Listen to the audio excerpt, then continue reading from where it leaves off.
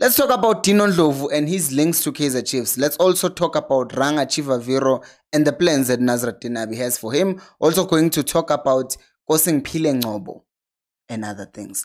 Hello and welcome to KNFTV. I am Bilo, I am your host, and this is where fans meet and talk about Kaizer Chiefs. Khosi Football Club. Okay, so Dino Ndlovu has been linked with Kaizer Chiefs because he's a free agent, but just because someone is linked to Kaizer Chiefs does not necessarily mean Kaizer Chiefs wanted him. In fact, Kaizer Chiefs are not even looking to sign with Dino Ndlovu because number one, he is 34. Number two, how much money would he be getting if he came to Kaizer Chiefs? Because in Europe, because in China, because in South Korea, or wherever he has played, he's been getting a lot of money. And Kaizer Chiefs are not about to spend crazy amount of money on a person who is 34 years old and is not going to provide value. I'm specifically saying that last part because we do have an older player in Gaston Sereno who we signed, but is providing value at Kaizer Chiefs. So even if we were to sign Ndlovu, then what value would he be providing because of this?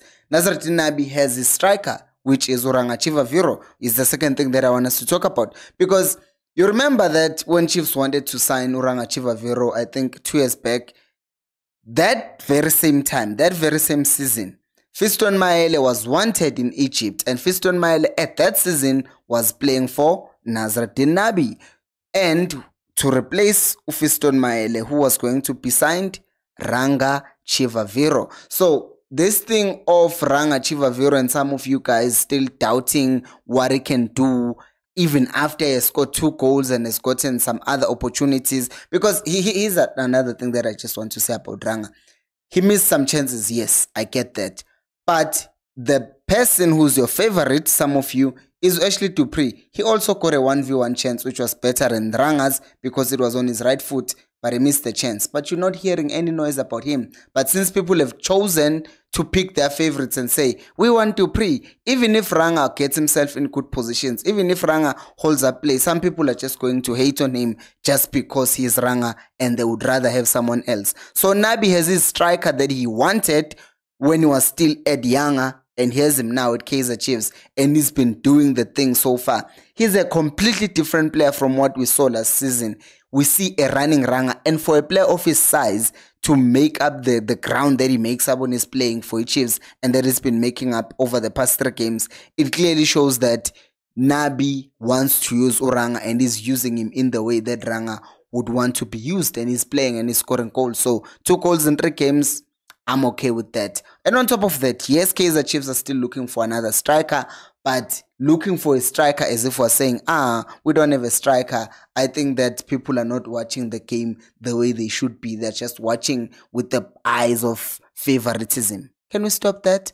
Now, let's talk about the third person who is obviously being brought up by a lot of fans, and I mean a lot. The question is, why is Nkosingiphile Ngcobo not playing? And I would start by saying, first of all, go and watch the videos where I've been analyzing those games, first and foremost. Secondly, if you're a subscriber and you have not liked the video, what are you doing? Please like the video. And if you are new, please do make sure to subscribe. Let's just say, can we get to 50,000? We want to grow. The growth rate is too slow. Can we get more people to subscribe? Guys, can we subscribe? Please subscribe.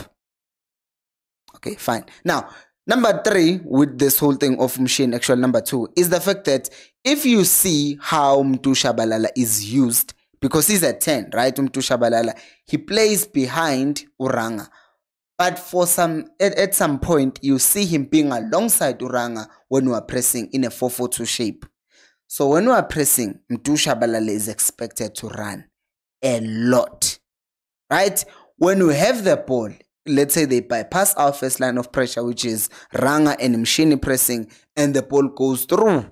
Who's expected to track back? Mtu also tracks back. Now, having said all of these things that I've said, do you see Mshini being a starter and doing exactly what Mtu Shabalala does for Chiefs? I'm just asking. This is not to say Mshini does not have qualities that would be good for Chiefs and all of that stuff. But I'm saying the way that the coach wants his 10 to play, energy, pressing, tracking back, is that really Mshini's game plan? player profile. Is that what it does? Not really. But that does not mean it does not have qualities that come in handy. For example, Chiefs are going to play against SuperSport United. SuperSport United won't be Mamelodi Sundowns. They won't be trying to be on the ball and dominate the ball and do all of those things. Which means then Mushini comes in games like that, because then you are playing against a team that is sitting back and you need someone who can get the ball, try to find a pass, or even shoot outside of the box. That is Nkosingiphile Ngcobo. But the whole thing of running up and down, tracking back, being like a second striker at times, that's not his game. And that's the initial plan of Nasruddin Nabi. High octane, high energy, running and playing in transitions if need be. So I hope that people don't end up thinking Nabi hates Mshini, because he doesn't. Now, the next thing that I want us to talk about is the fact that Baba, the father of Samkelo Zwane, has given his son a warning. He told him that he must keep his circle very small, because, well, people can be, what's the word, can be bad influence. And I wonder if he has also talked to him about his style of play, because I think we said this thing beginning of the season. In the Toyota Cup, we saw Samkelo Zwane played in that game. And then we saw him once again in the first game of the season. The boy was playing, but then he got dropped and he's never started. Game Yamazulu, he didn't start. Game of the team that we just played, Mamelodi Sundowns, he didn't play. So I wonder if the people who are around him, because his father has brought up the people around him, are telling him about his work rate. Because I think that on a good day, like if you take Samkelo Zwane and you give him and you work on his work rate going backwards, he starts alongside Njabulo Blom in the team, right? He starts, no questions asked. But the thing is, he just does not do that. And because of that, he's now on the back foot, and now Castillo and Matt are ahead of him.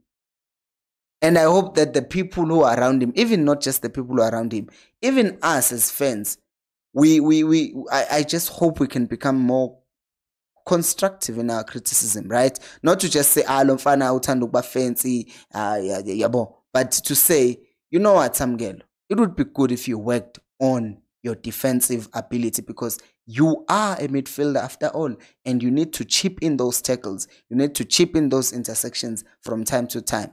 Interceptions, rather. So I just hope that the online people who are around him as well are not praising him all the time and removing the things that he's supposed to be doing. Why am I bringing this up? Because I know that 95% of people who are here are saying, oh, Samkelo is better than Mart. Yes, he might be better than Mart going forward. But with defense, Mart is still better. And because of that, with all his flaws, with all the losing of positions, with all the misplaced passes that Mart makes, but the thing is, coaches can still rely on him defensively. And that's how Samkelo gets benched. Did you hear my logic? I know someone on the comments will be saying, Mpilo, you always protect Mart. I'm not protecting Mart. And I will tell you what my starting 11, actually, I think on a video that I will release at some point. And it does not have Mart, just to show that if a player is performing, I will say they should play. If they don't perform, then I shouldn't pick them. But what do you guys think? Do you think that the Chiefs can find other ways of, doing things better in terms of, I don't want to say doing things better. In fact, I wanted to ask Uguti, do you think that Chiefs can just wait a bit with signing a striker because they still look Duba available, they still look Dupre available? Or do you think that it's a situation where they should be signing a striker in January? And also, what do you think about the whole situation of Nkosingiphile Ngcobo, and what do you think he can fit at Kaizer Chiefs right now? Do let me know down in the comment section below. Thank you so much for watching, and until next time, remember, equals Alpelumo.